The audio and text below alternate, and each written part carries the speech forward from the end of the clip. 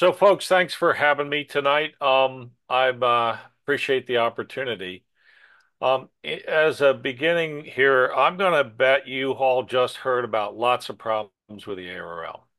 Tom and I have been in the same meetings in a lot of places, and I kind of heard each other's stories. The problems that Tom brought out are real problems. There's no question about it. But I'll also bet you heard very well few real solutions to those problems. Can you think of one? I bet you can't. Not What I'd like really. what I'd like to talk about tonight is what we're actually doing to solve some of these problems and also to clear some things up. It's hard when you're one step removed from the board to really understand sometimes what's actually going on. And so I'm also going to try to help with that a little bit. All right.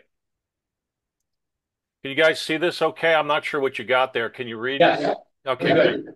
It's good. The number one issue that I think the ARRL and for that matter amateur radio faces is we need to get new people of all ages involved in amateur radio and get them active and on the air.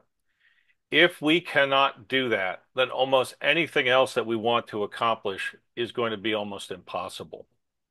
And just to give you a little bit of a sense of this situation, based on a lot of work that's been done at the ARRL in the last 2 or 3 years to understand this, we believe the average age of a licensed ham in the United States is just a little bit north of 75 years old. And that's actually not the most serious issue we face. The most serious issue I think we face is getting new hams that get licensed, active, and on the air. If we license 10 new people to technician tonight, we'll be lucky if more than two or three of them are active after a year and the rest will be gone. And so after a lot of work on all kinds of committees, work groups, and so on in the board, what I think many of us have concluded is that we have to focus on bringing new people to amateur radio first. Now, I've been involved in a lot of work collaboratively on probably 3 or 4 different work groups where we've had a number of directors, we've had people from headquarters, we've had board officers in some cases involved in those things to try to come up with effective programs and some policy changes for the league that will actually help with this.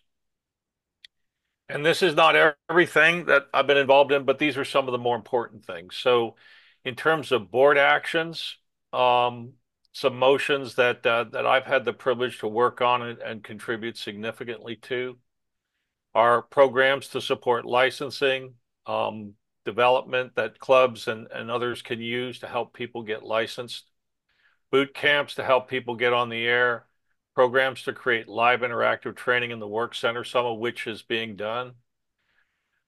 Promotion of and training of techs to utilize their 10-meter and 6-meter privileges to get started on HF-like activities.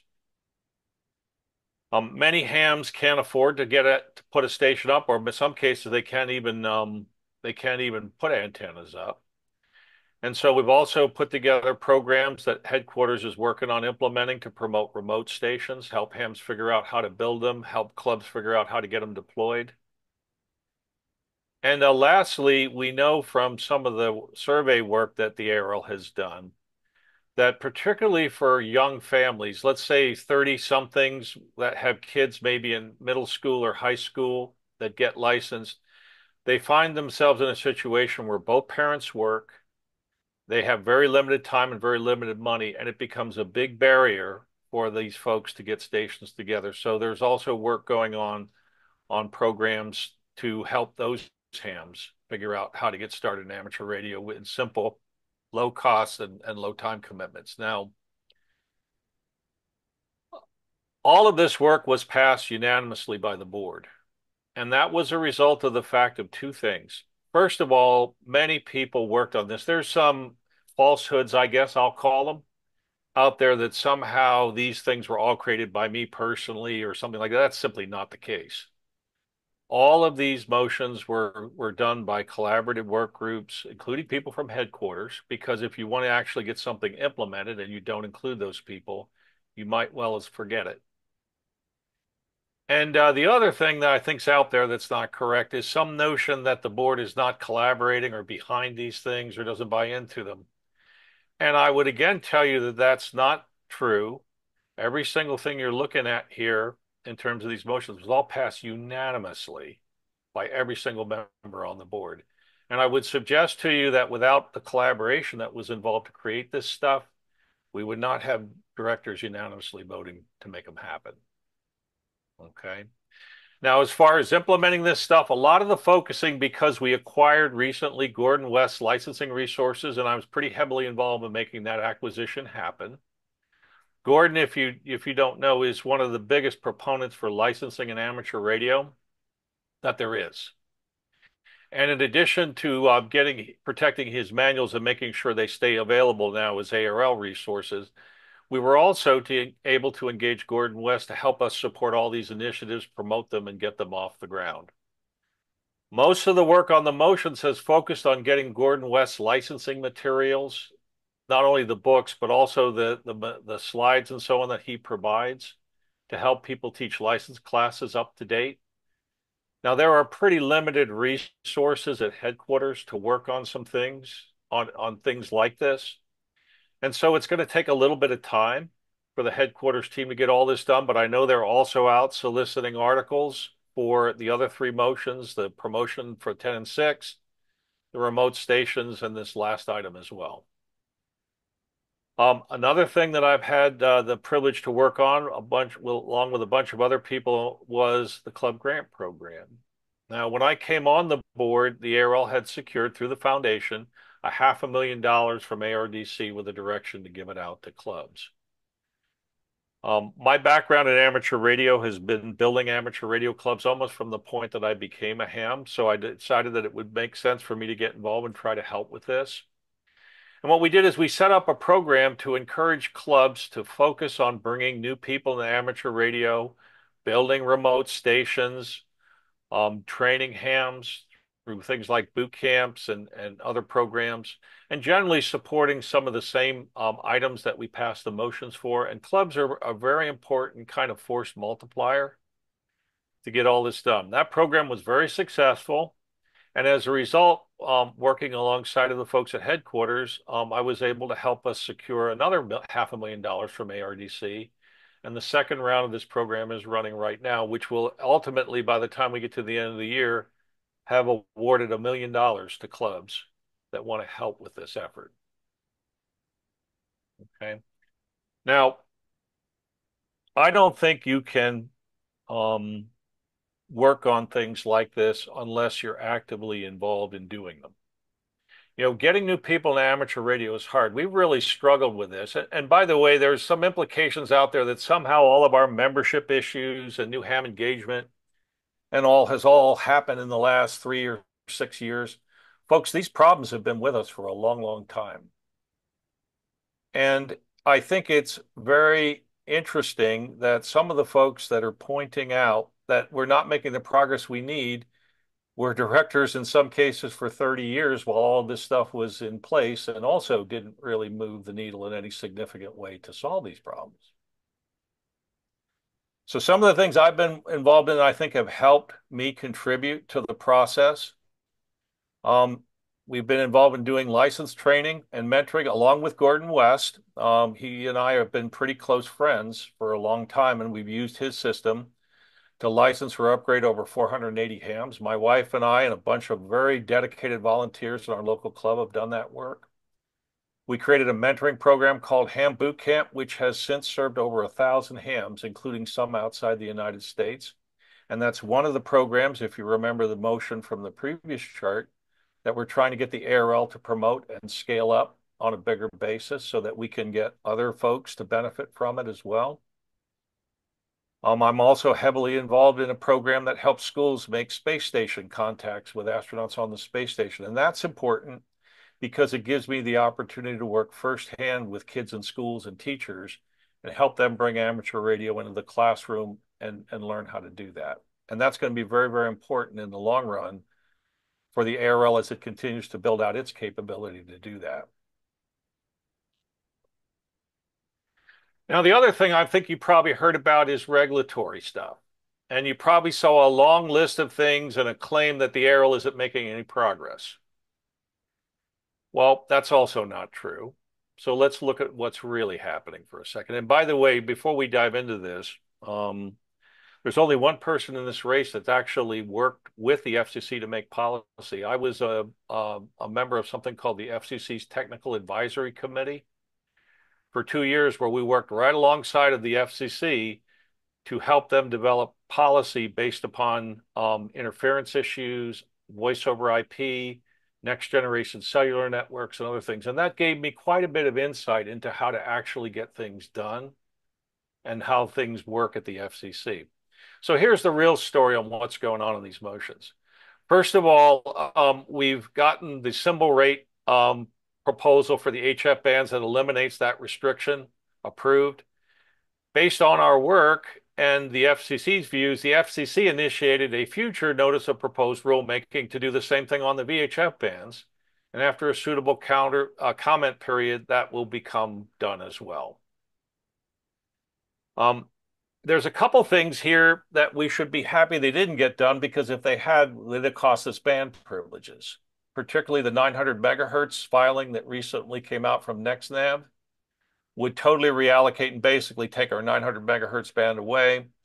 And also the proceeding this summer from the Shortwave Modernization Coalition, which would have allowed a lot of very destructive interference to occur with our HF bands. The ARRL successfully filed comments. And I had a hand, along with other directors, in marshaling our own members to comment on these proposals. And we both got them stopped in their tracks. For these two, success is stopping them in their tracks. We really weren't looking to get anything passed here. And I'm not really sure what the implication was that we should be. On the 60-meter proposal, the big thing we need to do here is make sure the FCC goes far enough to not only adopt the WRC 2015 agreements, which would remove some of the channel restrictions on this band, but also preserve our 100-watt channelized allocation so that we can use it effectively for MCOM and other things. Now, the last thing I want to mention here is the tech enhancement. Tom, I think justifiably, is very proud of the role that he played in helping to create this. But again, we dropped the ball when it came to execution. What happened with the tech modernization is that the board members involved in creating this, and were on the board at the time, did not do the important work to explain it properly to hams, both that were ARRL members and to hams in general. And as a result, what happened? Hams filed tons of negative comments on this proposal and killed it. So we, the amateur radio community, because of lack of attention from the appropriate folks in the league, including the people that created the tech proposal, got it killed. Now, I've been working very closely with David Siddall, our FCC attorney, to do two things since I've been in office. One is to make sure that when we file comments, like on these proposals in orange here at the top, the commercial attacks and so on, that we provide good support for hams that want to file comments, so they understand what the issues are and have some guidelines or guidance on how to file comments if they want to do that. And that's really important. Without the comments, you can't get anything done in these NPRM, the Notice of Proposed Rulemaking proposals. On the tech stuff, I've been working with David since I became a director to get this thing elevated to the point where we can bring it back around again.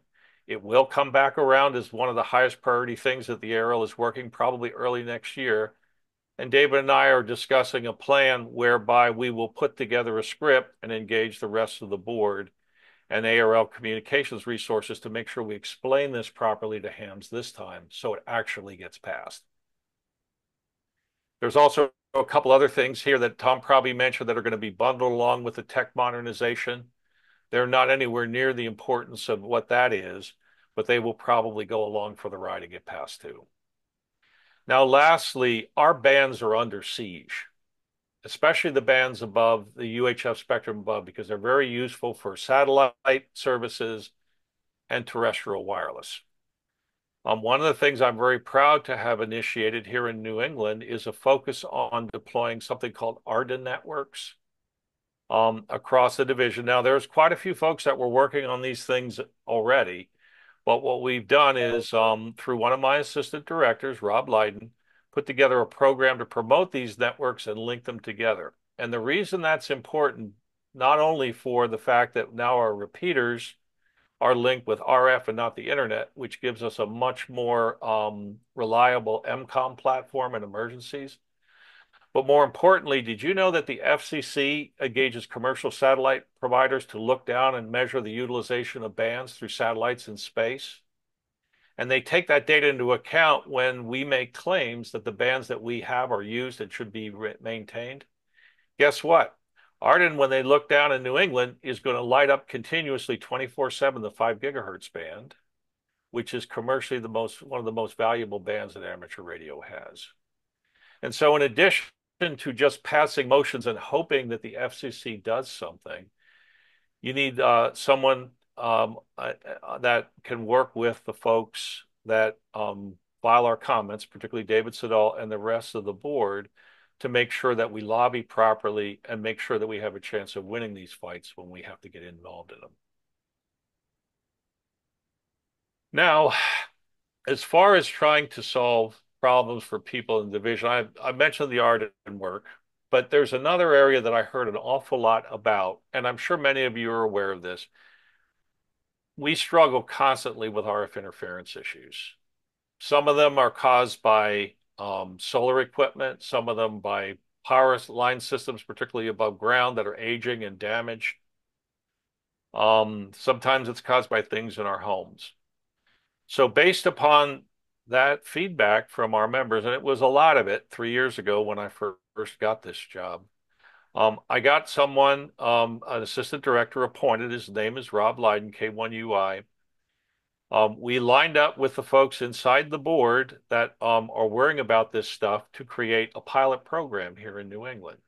Rob went out and got a grant from ARDC for a little over $23,000, lined up 50 volunteers all across the division, trained them, equipped them with RF direction finding equipment, and set up a process so that any ham that has an interference problem can get help and get it resolved. We work closely with the folks at the ARRL lab to develop this program, and with the folks on the RFI committee of the board to make sure that we were in lockstep with what they're doing. And they are looking very closely as we make this program work of trying to encourage other divisions to replicate it and make it a full-out ARRL program in the long run to solve this problem.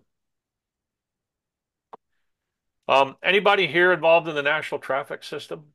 And you guys, hopefully, I'm sure you all know what it is. It basically is one of the things that the ARRL was founded on. And there's an awful lot of hams in New England who do traffic handling. It's probably one of the strongest public service efforts in this area in the United States.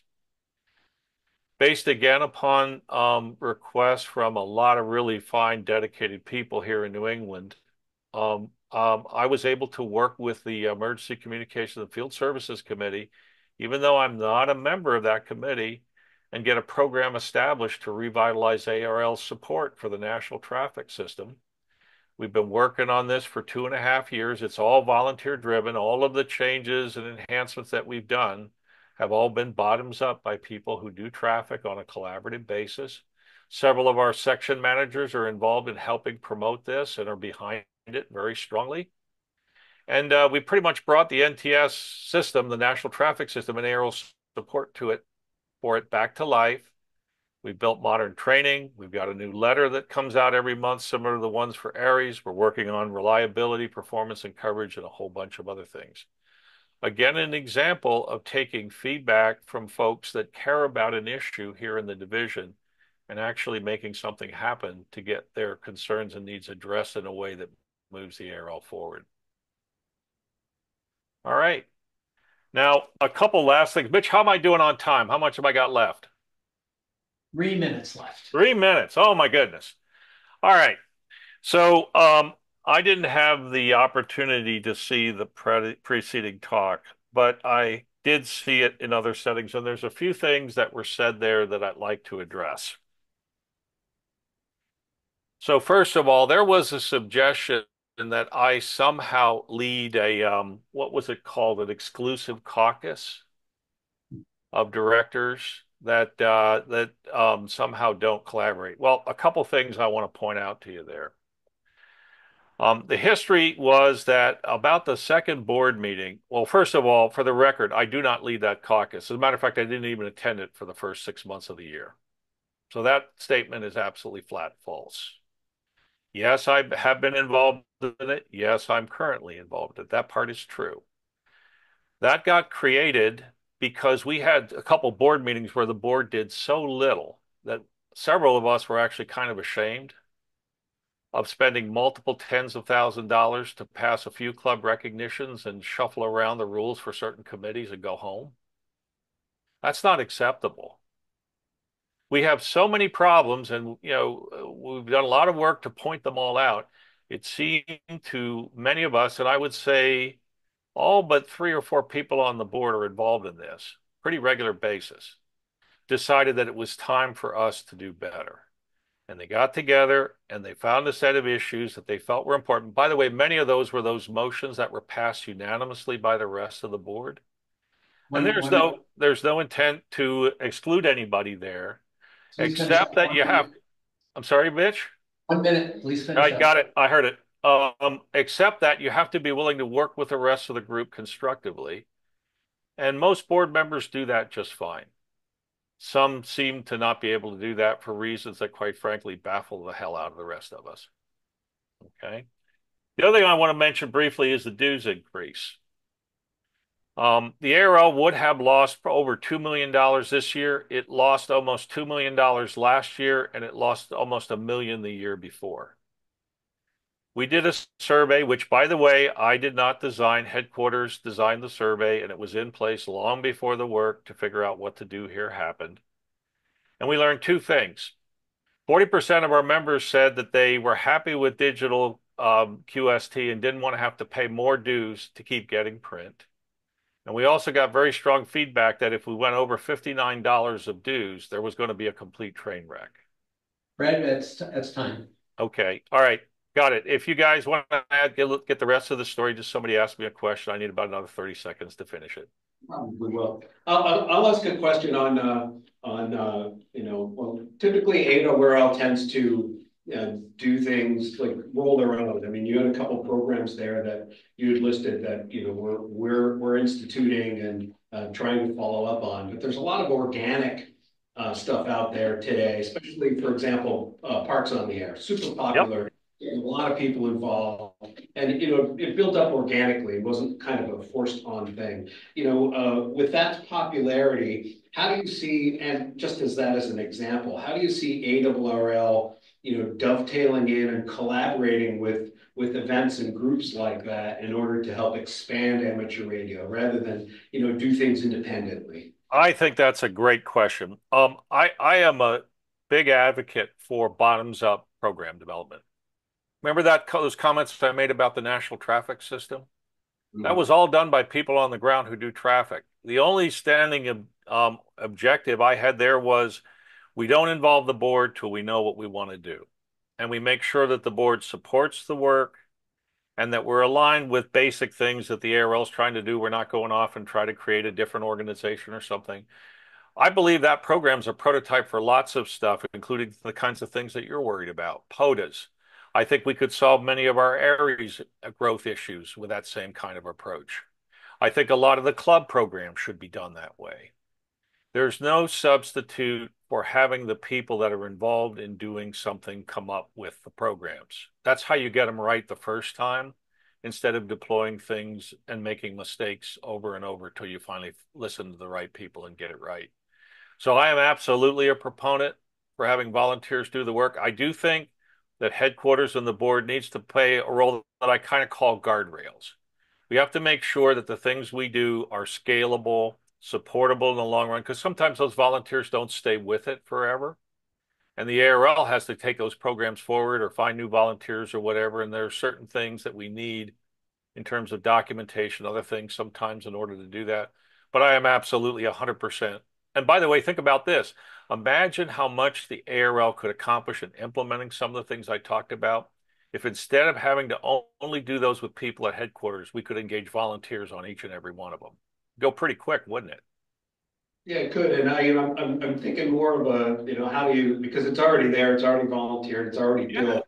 How does, you talked about, oh my gosh, you're doing uh, The there's RFI stuff, the interference stuff you're talking about? I'm talking about right at the beginning where we have, what's his name, who does all the, Gordon breakers in West. amateur radio, the Gordon trainers. West. Gordon Yeah, West. yeah, Gordon We West stuff. incorporated Gordon West into ARRL, right? So it became a program of ARRL. I'm thinking Correct. Coda and other things where it doesn't get, brought into the ARRL umbrella, but how does the ARRL cooperate with something like that? I mean, that's something to think about. I know Mitch has a question he'd like to ask Yeah. and No, these elaborate are on. good. These are good suggestions. Look, there aren't anywhere near enough people at headquarters at the ARRL to do much of anything by ourselves. I think we need to get in the business of engaging partners and volunteers and stuff to do things. Otherwise, we're just not going to get it done. Yeah. So I have a question. Yeah, go ahead. The thing you were talking about a minute ago that you weren't a part of for the first 6 months of the year, was that the shadow board? There is no shadow board. For there to be a shadow board, you'd have to have a subset of the board that could act, and that does not exist, Paul. Okay, Look, what was Mike talking about? K1TWF. I have no idea. Honestly, I don't. But Here's what I can tell you is, let me tell you what's really going on there. That's what actually matters. Okay. What happens when that group gets together, and by the way, everybody that's willing to collaborate is welcome, is each person that's involved, each director brings a set of things that they think they would like to see get done. Okay. And the group talks about them. Sometimes they force some working groups to go off and try to develop a proposal or a policy that would accomplish what that director wants. Sometimes the group looks at those things and they say, you know what, maybe not right now, or maybe there's already an existing committee or somewhere that should be handling that. So some things end up, getting discussed and sent somewhere else. When the group decides to work on something, a lot of good energy goes in, a lot of collaboration, try to take the best ideas, make sure that the concerns are going to work. We usually will talk to people at headquarters to make sure that what we want to do is executable by them. And at the end of the day, somebody writes a motion, and for the most part, many of those things get passed unanimously by the board because they're well formulated and thought out, and they're good policy. Part of the problem of not having something like a caucus is you go to a board meeting and somebody tries to spend 45 minutes on an important issue and create policy. And you know what? You get one of two things when you do that. You get a very shallow answer that doesn't really do much, or you get bad policy. And so without collaboration and people working together, the board is simply not going to be able to do good work. You want to call that kind of thing a shadow board? Sure, I guess you could. But what I think really matters is what that group is getting done. Look at the motions that have been getting passed. Look closely and ask yourself, some of the stuff I listed, does that look like things that might help amateur radio? I think they will. Fred, I've asked this of Tom, and I know we've talked about this. He talked about it, you talked about it. There's a lot of discouraging news being reported about the ARRL this year, which is leaving the membership in doubt. And that's the thing, in doubt about the ability of its leadership. 3 excellent candidates in 3 of the 5 director races were disqualified over what is determined by many voters, what we perceive to be dubious reasons. This affects us directly because one of the disqualified candidates was from our very own New England division.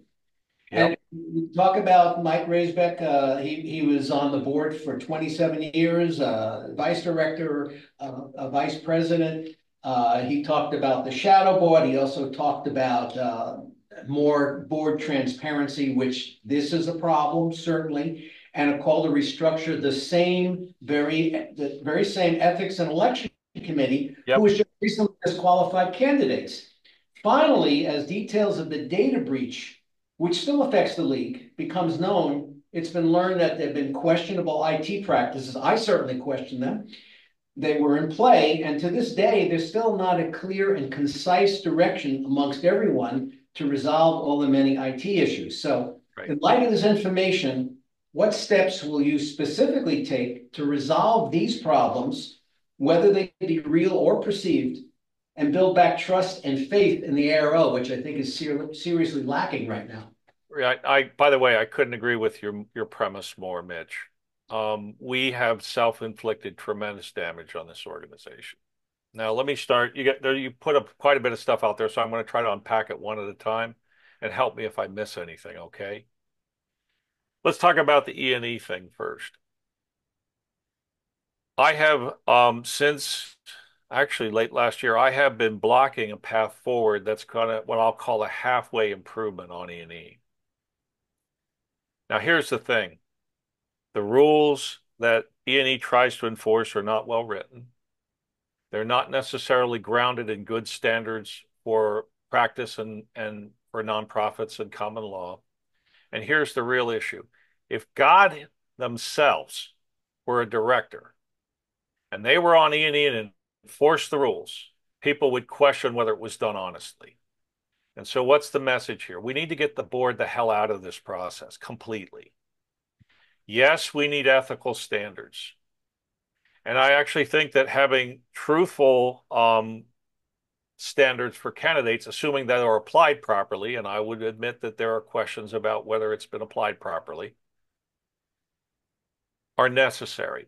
I've also seen situations where directors have definitely crossed lines, and because of lack of good standards, nothing could be done. Things like people roughing up other employees. One instance where one director kind of, well, sort of attacked in an inappropriate way another director.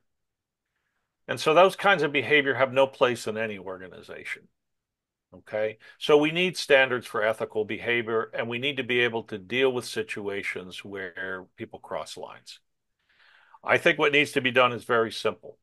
We need to appoint an outside independent expert that's completely independent, including historically from the board. Someone that has no axe to grind, someone who's professional at handling, setting standards for this kind of work, and for properly prosecuting or adjudicating, or however you want to think of that, claims of ethics breaches when they come up. I also think that we need a very light committee on the inside that when somebody makes a claim, they take a quick look at it, and as soon as they find that there might anything be there, it should be passed to the outside expert. And that outside expert should be the one that's helping us write the rules so that they're written in a way that they're clear, enforceable, and they meet best practices for organizations like ours. If and when we do that, I will stop blocking progress on this issue. And by the way, it takes 3/4 of the board to do it. But to date, and I will 100%, you've got a recording, you have me on record, I will not allow any modernization, at least not vote for any modernization of E&E that doesn't meet what I just said.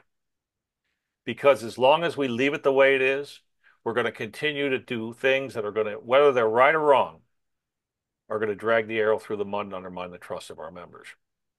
Now, on the IT situation. Yeah, go ahead. Yeah, no, we need to finish the Q&A, so. Okay, you got it. All right, so real briefly on the IT issue. Part of the reason the communications were limited there is because we brought in professional people to help us negotiate this, and they told us not to communicate. Also, law enforcement told us not to communicate for a variety of good reasons.